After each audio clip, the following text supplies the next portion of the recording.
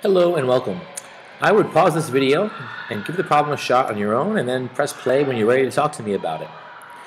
Alright, so first of all, let's read the problem. It says, given the graph of the line represented by the equation f of x, right? Remember, this means a function, we're calling it f, and it's not f times x, it means a function that we're calling f, and a function is a relationship where every input has one output, essentially a relationship, or an equation, so a function, which is in the most general, non-descriptive sense another word for equation.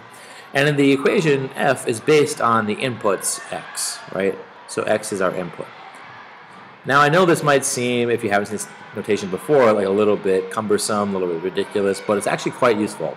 Imagine, it tells us the name of the function, and it tells us what the function is based upon just by writing a couple of symbols. And this equals negative 2x plus b. So if b is increased by 4 units, the graph of the new line would be shifted 4 units which way. Alright, so to understand this, first of all, you might recognize that this is a linear equation. I know that because x is here, and it's only raised to the first power, which means it's going to be linear. So our x here is to the first power, it's linear. And I also noticed that it's in what's called mx plus b format, right? You might have seen y equals mx plus b format.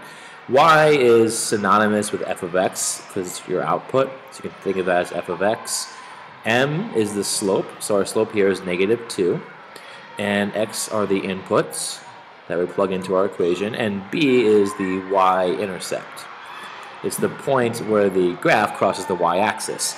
So one way to think about this is that if you raise this y-intercept by 4, that the line would shift up 4 units, choice 2.